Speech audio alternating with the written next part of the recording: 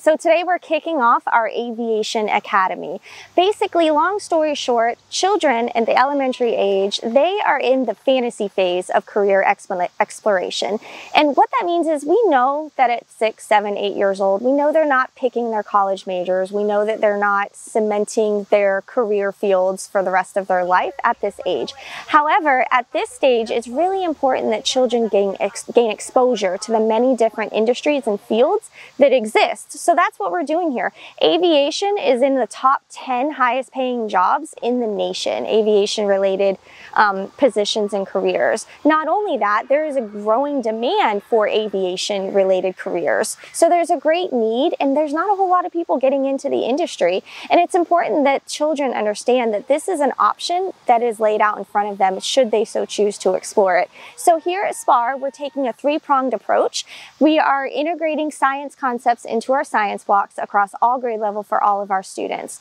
We are also going to have an after-school club and provide some extracurricular opportunities for select students that choose to partake. And then we are also formulating a lot of partnerships within our community to bring people that work in the aviation industry in the community, to Sparr to do some hands-on projects and provide presentations and whatnot to our children. After elementary school, the children then go on to North Marion Middle School, where North Marion Middle has the JROTC, the Civil Air Patrol programs, and they can continue to pursue aviation-related interests in that program. And then at the high school, North Marion High School also has a lot of really cool opportunities. They have a partnership with Emory-Riddle, so they can continue to explore this field as they grow throughout their educational career.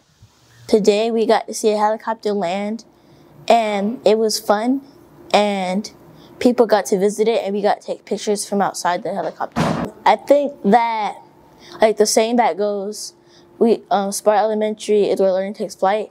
I think that is very important because you have to continue learning so it takes flight.